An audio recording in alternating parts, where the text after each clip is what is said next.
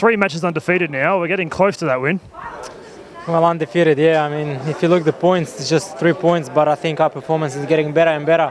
And I mean, everybody who watched this game, there was so many chances. I think they were so lucky, and I think there's probably 9 out of 10 games like this you would win. So, and win by a lot. So what can you do? Well, Popper did say it's probably the most one-sided derby we've ever had. How's it feel to play so well but not actually get the points?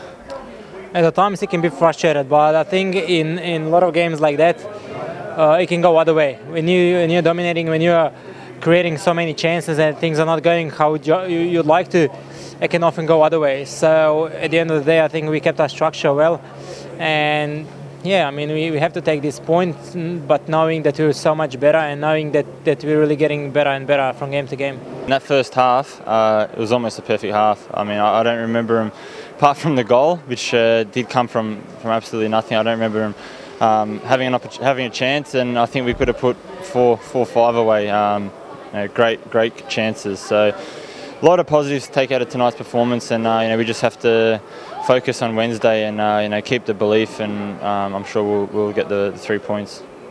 Now, Wednesday grand final rematch, with the change of coach, it's almost not the same though. What are your thoughts heading into that game?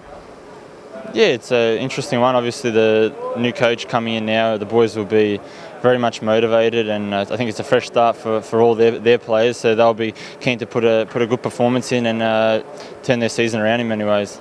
On the positive side, what are we doing right? I think we are creating much more chances. I think we are keeping ball better. I think we are controlling tempo and pressing better. Yeah, I think in all 3 games, as you said, we performed much better than before, and I think we showed some good signs of improvement. So only thing we can do is build up on that and just not keep our heads down, and that's it.